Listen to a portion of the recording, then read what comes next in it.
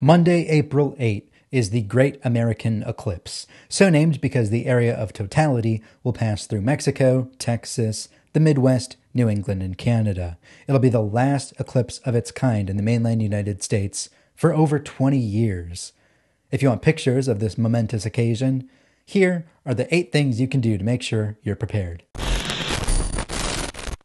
So let's start with number 1, get a tripod. You can take a better picture if you don't have to worry about holding your phone steady in your hands. Instead, you can focus on the focus, the exposure, and of course, everything that's going on around you. If your phone is already lined up for the perfect shot, sitting in a tripod. A compact tripod, like the Switch Easy Selfie, is easy to carry in a bag and highly versatile. You can unfold it, extend it out, put your phone in, and set it at the right angle. And you can set it up on a picnic table, railing, or even just a chair. And you can buy it on the Cult of Mac store right here. A full-size tripod will of course be easier to set up at standing height. I recommend this one because it has easy-to-adjust legs and it comes with a phone mount in the box. And if you just have so much money to burn, you can get a really fancy tripod like this one with an adjustable pan head. It also has supermetric adjustment knobs for getting it just perfectly lined up. Even better than that is a star tracker, which will automatically follow the sun as it moves across the sky during the eclipse. So number 2, if you have a tripod but you don't have a way to mount your phone to it, well, I highly recommend the Moment Tripod Mount for MagSafe. Your phone just clamps to it and you screw it onto your tripod. It's that simple. And because it's so tall, you can easily rotate your phone between portrait or landscape. On the cheaper side of things, you can also get this. It's like $7. It's not as nice because you have to spin the screw and clamp your phone down onto it, but it'll work just as well. So if you just want a good picture or video of daylight turning into darkness, then this is all you'll need. But if you want a really good picture of the sun itself and the ring of fire around, there are a few more things you're going to want to pick up. Like number 3, a solar filter. Now to be clear, looking directly at the sun will hurt your eyes, but it won't hurt your phone. It'll just make it really hard to get a picture that isn't incredibly blurry. So what you're going to want to do is put a solar filter over your camera.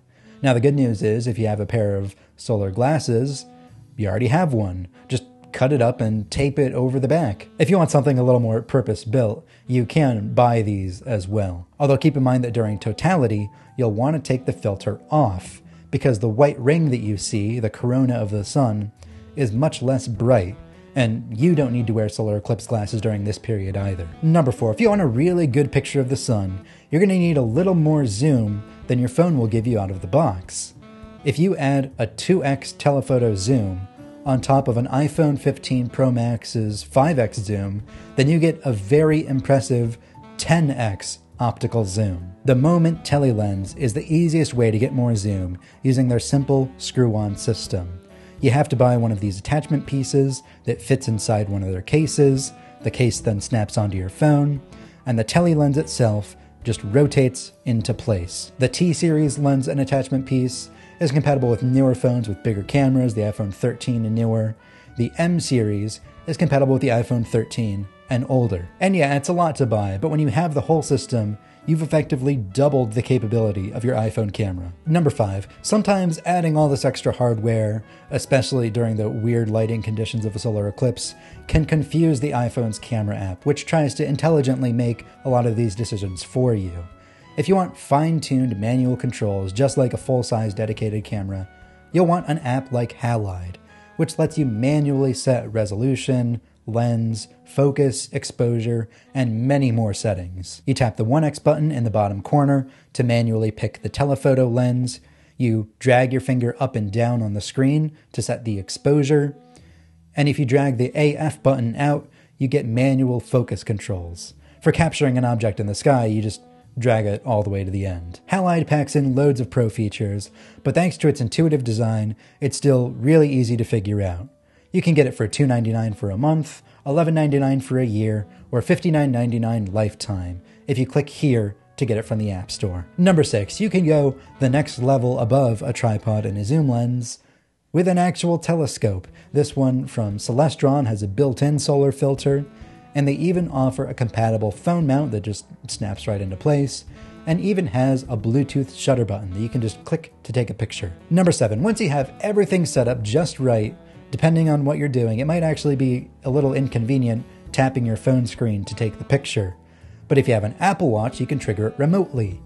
Open the Camera Remote app, and you can spin the digital crown to zoom in and out, and tap the button to snap the photo with a 3-second delay by default. You can also even ask Siri, take a picture, and it'll snap the shot on your iPhone. Now this can be a little twitchy and unreliable, so you want to make sure that it's working and practice beforehand. And that brings me to number 8. You should really practice ahead of time. I mean, you see the sun every day, unless you live in Cleveland, so you can try out your lenses, your filters, your tripods, all of your equipment, so that you're not fumbling so much on the actual day of. And keep in mind that the most memorable pictures and videos of the day will be of the people and the landscape around you.